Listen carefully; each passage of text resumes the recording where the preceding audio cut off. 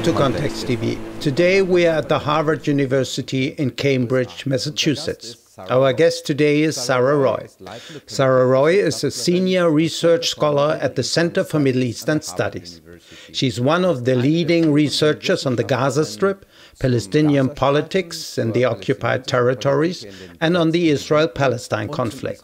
Her family was murdered in the Holocaust. Only her parents survived in the Nazi extermination camps in Auschwitz and Chełmno, also known as Kulmhof in Poland.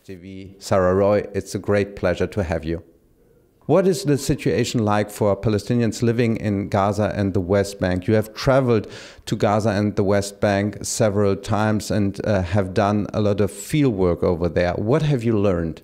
From the time that I began my research in 1985 through to today, I can tell you unequivocally that the situation for Palestinians living there and in the West Bank as well is extremely adverse. It has deteriorated dramatically over time. The occupation, Israeli occupation, has become much more repressive, much more violent in that sense, if one defines violence not only as guns and attacks, but also defined as the denial of rights, denial of political rights, the denial of economic rights, the theft of land, the theft of water, the destruction of homes, the destruction of an economy, the denial of the right of people to work and earn a living and provide for their families and their children, and to live with any kind of dignity. Conditions today in Gaza are as bad as I've ever seen them. And the West Bank, too, has declined quite dramatically. In fact, in a World Bank report that I cited in one of my articles recently, I think it was a report from 2011, the World Bank referred to the Gaza as, I believe, I don't want to misquote, but basically as an imprisoned island, and the West Bank was a fragmented archipelago. And that's, in effect, what it is. And one of the most harmful measures that have shaped Palestinian life in the West Bank and Gaza over the last 20 years or so has been the separation of the territories and the isolation of Gaza from the West Bank and from Israel itself. And this was a very clear and deliberate policy initiative of the whole Oslo process to separate out the territories, to separate them, to isolate Gaza, to fragment the West Bank, and to turn the West Bank into a series of disconnected cantons. So when you divide territory that way and you break up the collective, you eliminate any geographical basis for a Palestinian economy. You also destroy any sense of a national collective or political collective. And in this, the Israeli authorities have been very effective. And this has been extremely damaging. I mean, Oslo, from the beginning, was a very damaging process. Many people didn't see it that way at the beginning. Some of us did. For those of us who actually read the agreements, it was very clear that they did not represent a departure from the past or an end to occupation, but a continuation of that occupation, albeit in a somewhat different form. So what we see today really is the logical and tragic outcome of 20 years of Oslo, which aimed to, as I said, divide Palestinians internally, separate Gaza from the West Bank, isolate Gaza, and give Israel majority control over the West Bank. There was this disengagement policy, but you're saying that this actually worsened the situation in Gaza.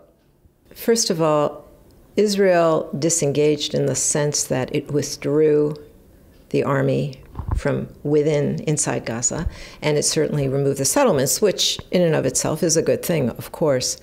But what happened was the Israeli authorities maintained total control over Gaza. So they gave up all responsibility, but maintained complete control. So they control the borders, they control the sea, they control the air, they control the population registry. And when you control the borders, you control the economy, and you control people's livelihoods and their ability to live and function normally. The withdrawal from Gaza, or the disengagement from Gaza, also was meant to solidify Israeli control over the West Bank and to concentrate those settlers that left Gaza in settlements in the West Bank, but also, more importantly, to solidify their control over the West Bank by claiming that they gave back territory, they gave up land to the Palestinians, which is, in effect, what did not happen. To the contrary, Gaza remains, as I said, under full Israeli control, and the occupation continues. Israel continues to be an occupier of Gaza, even though they claim that that is not the case because of their withdrawal. Occupation is defined as effective control in international law, and the fact that Israel can control the economy and trade with Gaza is one of many, many illustrations of continued control over the territory. And it's been extremely damaging to the Gaza Strip, to people's livelihood. And of course, after Hamas won the elections in 2006, it was much easier to justify, not only by Israel, but by the international community, particularly Western donors. It was much easier for them to justify the isolation, marginalization, and criminalization of the Gaza Strip, and to implement policies that were meant to punish people. It was a form of collective punishment. It was explained as a policy that would encourage people in Gaza to overthrow or to rise up against the Hamas regime, which was ludicrous to begin with. But nonetheless, it was aimed at punishing Palestinians there for electing Hamas. And it was an attempt, of course, to overthrow the Hamas regime. And it was also meant to demonstrate to Palestinians that if they behave, quote unquote, properly, if they, in effect, do what Israel and the West want them to do, they will be rewarded as Palestinians were in the West Bank, or as, I should say, the Ramallah-based government was. And so you had a situation where the international community was engaging in a process of criminalizing and punishing the Gaza Strip and people there, and rewarding the regime, the Palestinian regime, in the West Bank. And the idea was, and there were many statements to this effect, the idea was that if people in Gaza see that they will be much better off if they withdraw their support from Hamas and give it to Abbas and his government, then they will be rewarded. And again, a very insulting, not to mention silly and ludicrous approach. As you said, the West Bank is called an archipelago. So why is that, and what does it mean? One of the terms of the Oslo agreements was to cantonize the West Bank, to divide the West Bank into areas A, B, and C. And again, I would like to say that all of this information, all of this, everything I'm saying, all of the data I'm providing, which is just touching, the tip of the iceberg, is available. There is a huge body of literature on everything I am saying from a variety of sources. International agencies, World Bank, IMF, all kinds of financial institutions, Israeli sources, Palestinian sources, European sources. So if people want to educate themselves on these issues, the material is there. Of course, there's nothing like going there and seeing it for yourself to really understand the impact that it has on people's lives. But what it is taking the West Bank and dividing it into different areas. Area A was under full Palestinian control, which, again, is somewhat of a misnomer because nothing there is completely under independent Palestinian control. But Area A referred to the cities, the main cities in the West Bank. And Area B was shared civilian control. The Palestinians had civil control, the Israelis had security control. And Area C, which occupies 60% or so of the West Bank, is under complete and total Israeli control. So you think of it as a piece of Swiss cheese, okay? So you have holes, and the holes, some of the holes, or many of the holes, are under Palestinian control.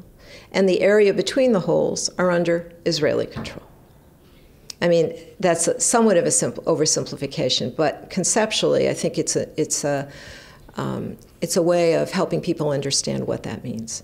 So, in effect, it doesn't really matter how many holes the Palestinians may control. What matters is the movement between the holes, which they don't have much control over. So what you have is a series of little cantons or enclaves. And by one count, and I forget the source, it was an international NGO, but they estimated that there were 227 enclaves, little cantons that Palestinians live in. And so what this means is that people are confined to varying degrees to these holes, to these areas. Their ability to move from point A to point B is difficult, in some cases restricted. And the majority of the West Bank is under full Israeli control, to which Palestinians have no access or highly restricted access if you're talking about the Jordan Valley. So it's a situation where people are increasingly confined to smaller and smaller amounts of land. You know, I have friends who live in the northern part of the West Bank, and for them to travel from the north to the southern West Bank is very difficult. It's extremely difficult. And so many of them decide that they don't want to move from point A to point B because they have no guarantee that they're going to get there. They waste a lot of time, and more importantly, they waste a lot of money trying to move because they have to go through a series of checkpoints. It's not always, there's no guarantee that you're going to successfully get through those checkpoints. There are certain areas from which they're barred. There's a whole settlement infrastructure in the West Bank. Besides the settlements, you have a road system that connect settlements to each other. And Palestinians cannot drive on these roads, or in some cases have restricted access to these roads. So it is a situation where day by day the encroachment on Palestinians grows greater and greater. I mean, the settlements are expanding. The infrastructure that goes along with those settlements is also expanding. And the ability of Palestinians to live and work on their own land has decreased very dramatically. And of course, you also have the separation wall that weaves through the West Bank as well. And if this wall were meant as a security border, it would run along the Green Line between the West Bank's border with Israel. But it doesn't. It juts into the West Bank. And the wall is a land grab. It's an attempt to de facto annex as much Palestinian land on the Israeli side of the wall as they can. And so Palestinians are increasingly forced to live in smaller and smaller areas. They are cut off, in many cases, from access to their agricultural land. There are many situations where Palestinians live on one side of the wall, and their land, which they farmed for generations or for many, many years, is on the other side of the wall.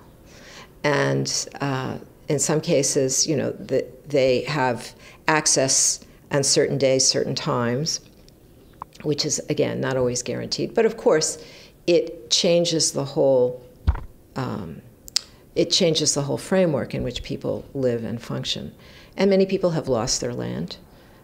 The land has been taken away, has been confiscated, and this occurred from the beginning of Oslo, with the approval of the Palestinian Authority, I might add, that lands were taken to build settlement roads, and eventually, lands were taken, of course, Palestinian lands were taken to build the separation wall. And this is what, is meant by an archipelago. You have cantons and areas, and people increasingly are living in these very constricted areas because it is difficult for them to move, and in some cases they are restricted from major parts of their own land in the West Bank. And of course there are massive restrictions on water use, the disproportionate use of water. I read a recent figure where Israeli settlers have 300 liters per capita compared to 70 liters per capita given to Palestinians. In some villages in the West Bank or towns in the West Bank, people don't have water for days. So, it's a situation, this is what I mean by violence. It's a form of, occupation is a form of institutionalized violence against people. It's not just about armed conflict. It's about the theft of land, the theft of water, the destruction of homes, as I said, and fundamentally, it's eliminating the ability of people to work and take care of their families, to provide for their children, and to live an ordinary, normal life that all of us want, whether we live here in America or in Germany or in France or anywhere else. And this is for me, the greatest tragedy, and it's a crime. It's an absolute crime to do this to human beings. And I don't understand, truly don't understand, what Israel feels they are accomplishing by doing this, because these two people live together, and they live very closely together, and no amount of separation fundamentally is possible. You can build all the walls you want. You can build all the barriers you want and checkpoints. I believe there are almost 600 checkpoints now of varying kinds in the West Bank. You can cut off Gaza, you can isolate Gaza, but you're talking about areas that are tens of miles in distance from each other. So there's no amount of separation truly that's possible or sustainable over time. Israelis live with Palestinians, and Palestinians live with Israelis, and these two peoples are destined to live together. And I don't understand what the Israeli government feels, and successive Israeli governments have felt they are achieving by treating people in this manner. This is a contest, despite what anybody will say, this is fundamentally a contest over territory. It's not a fight about religion, and hopefully it will never become that, because then it becomes truly intractable. It's a fight over land, and the unwillingness, fundamentally, of the Israeli government to share the land. For me, one of the saddest aspects of all this, too, is that most Israelis, my family included, who live in Israel, who I love dearly, who are wonderful, decent people, have no concept. They have absolutely no concept of what life is like for Palestinians, just, 30 or 40 miles down the road. They don't want to know. It's easier not to know. And they have no real understanding, nor have they ever, in my view, had any real understanding of their own government's policies in these areas and what has been happening to Palestinians over time, and certainly why it's been happening over time. And I truly believe that Israelis want peace. I truly believe that if they felt secure, if they felt that they could reach, as a friend of mine said, a mutually unacceptable arrangement with Palestinians, that people would opt for it. I don't believe, based on my experience with my family and my many friends in Israel, that people want to live in a state of insecurity. But of course, the question is, how do you, after all these years, how do you get people to the point where they're prepared to trust? But I also feel that if Israelis had a better understanding of what is really happening inside the territories, truly what is happening, and what is the way in which Palestinians have been forced to live and the kinds of conditions that they are forced to endure, if there was a greater understanding and connection between people, I would like to believe, and I do believe, that there would be change for the better. But again, you know, Oslo, going back to Oslo and to the cantonization and the whole archipelago issue, it is designed, too, to separate people from each other, to separate Israelis from Palestinians. And from the beginning of the occupation, the idea was never to integrate Palestinians into Israel or Israelis into the territories. The idea was to keep the population separate. But there was interaction. You had Palestinian workers entering Israel on a daily basis. Now, they would go home at night, okay, but they did enter, and there was interaction. And I witnessed it many, many times over these last 2.5 decades or more. But that ended. And there is very little interaction. And it ended effectively with Oslo, with the so-called peace process. The separation, not only of the Westbank and Gaza, and also the sort of internal separation of people, but it also very much restricted and eventually ended interaction between Palestinians and Israelis. Now, you do have West Bankers entering Israel now to work. They work on settlements, they work inside Israel as well. Gaza is completely cut off. And in the past, historically, you had a huge percentage of Gaza's labor force working inside Israel. So the idea was to cut off any kind of human interaction between Palestinians and Israelis. And this has been very damaging, in my view, for both peoples. In 2006, Hamas was democratically elected. The US, EU, and other countries consider Hamas as a terrorist organization due to suicide bombings, rocket firings, and they also claim that Hamas wants to eliminate Israel. So what is your assessment of Hamas, its development since 2006, and how would you describe the organization in regard to a two-state settlement, which is on the table? One can only judge this organization on what, obviously, on what they do and on their willingness to engage. And they have made it very clear over time, arguably since 1988, that they are willing to talk and engage with Israel.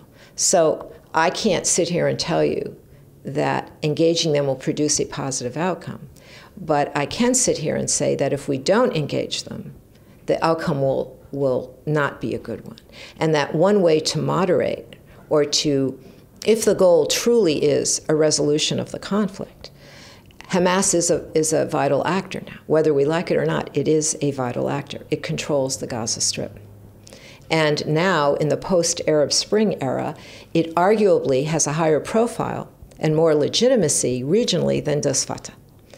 Hamas looks at Fatah, the region looks at Fatah, sees all the concessions they have made to Israel, to the Americans, over time, and it has gotten them very little. In fact, the situation, as I've just spent the last few minutes describing, has declined, deteriorated dramatically.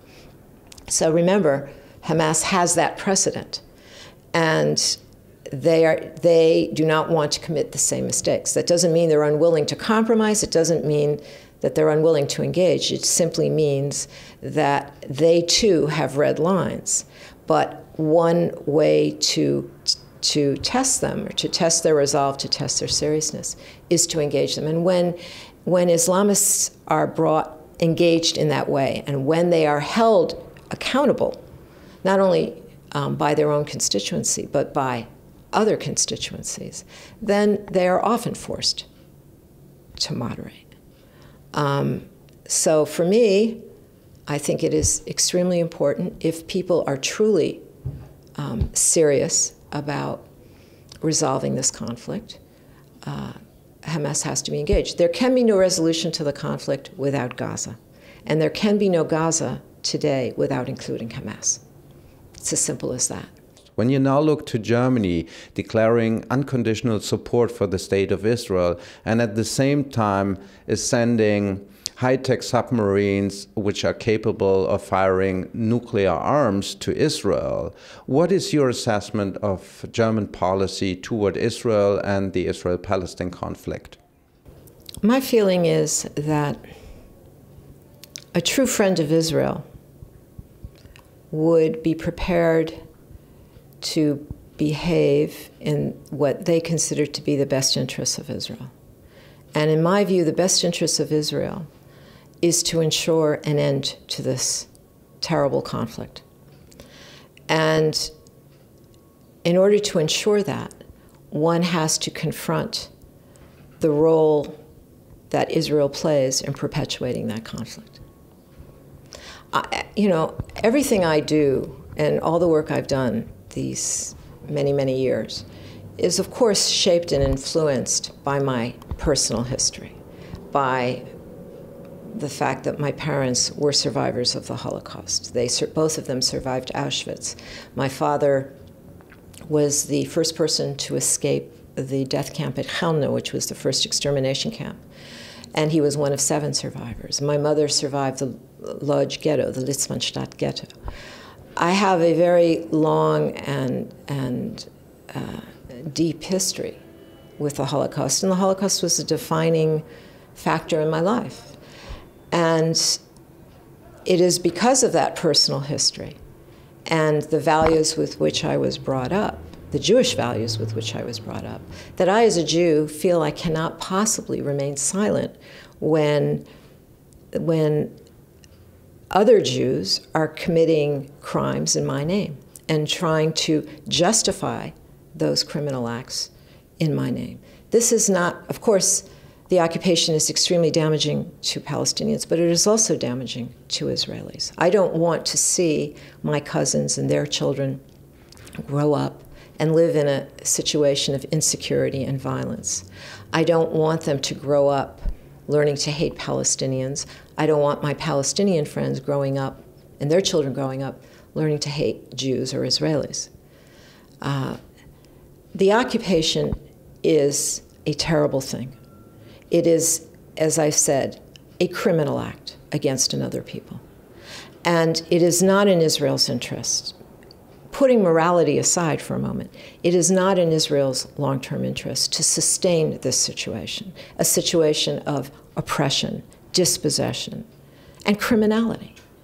And I don't understand how any person, and particularly any Jewish person, can justify this. If Germany, I understand the history, obviously, better than most.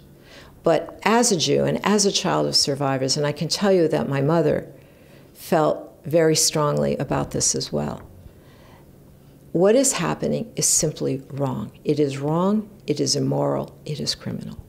And it cannot be allowed, should not be allowed to continue.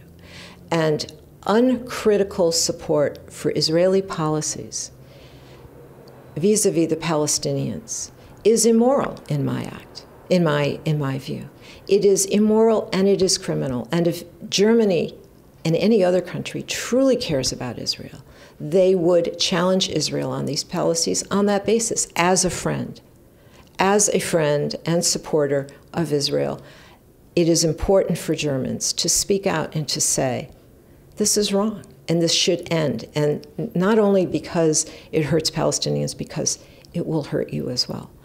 It is,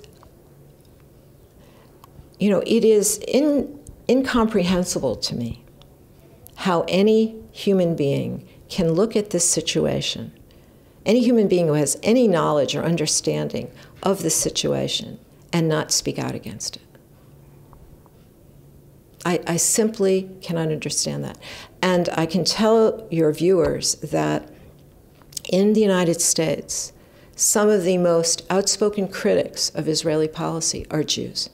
That the progressive Jewish community in the United States has grown dramatically. In relative terms, when I started my work, there were very few of us in the Jewish community in America who spoke out critically about this. In the last 25 years or so, the numbers have grown dramatically to the point where we now have national organizations, local organizations speaking out. We don't all agree on everything, but we agree on one basic premise, and that is that the occupation is wrong, it must end, it is immoral, and it is damaging for both peoples, and that Jews should not support the oppression of other people and the denial of their human rights, especially when it is occurring at the hands of other Jews and in our name. And this is where I stand. This is, you know, where I come from. The fact that my parents survived Auschwitz and Chelmno and ghettos is entirely consistent with what I do and why I do it. Of course, there are many Jewish people in this country who wouldn't agree with that and who would object to that. But for me, being a child of survivors, growing up with that personal history, having lost so many members of my family, people I never met, of course, to this horror, this horrific period of time, compels me even more to speak out against injustice wherever I see it, and especially when it's being, as I said, committed in my name. My parents, if they taught me anything in my life, they always constantly reiterated to me the importance of speaking out against injustice, the danger of remaining silent, the danger of standing by on the side and turning your head away and not seeing. It was constantly emphasized to me that if you do not speak out against injustice, you become complicit in it. And my own parents lived their lives in that way. And they, you know, whether it was on smaller issues or larger issues, but they always spoke out against what they felt was wrong. And I feel Germans should do that. I feel Italians, Americans, French, any human being with any sense of conscience. It's not speaking against Israel, it's speaking, ultimately, it's speaking for Israel. Thanks a lot for the interview, Sara Roy.